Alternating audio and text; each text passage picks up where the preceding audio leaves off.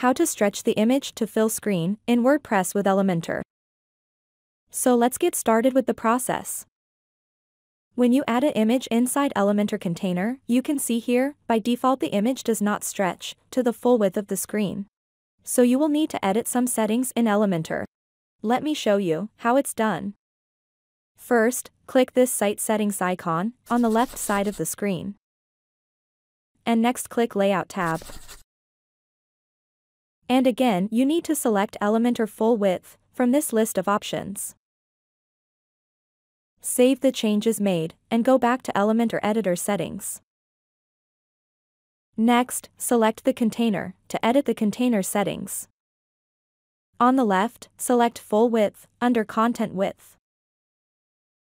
Next, click the Advanced tab and enter padding to be 0 for the container. Again, you need to select the image in the container. And here in the left side of the screen, select Full from these options. Next, publish and save the editing made in Elementor dashboard. Now, you can view the Elementor page in the browser to confirm the full width. And done, setting the full width image in Elementor WordPress page successfully. With this we have come to the end of this video. Please subscribe to my channel and click the bell icon to get updates when we add more content.